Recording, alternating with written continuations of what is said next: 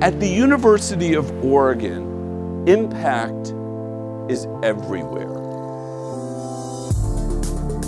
Tonight I want to talk about our digital selves.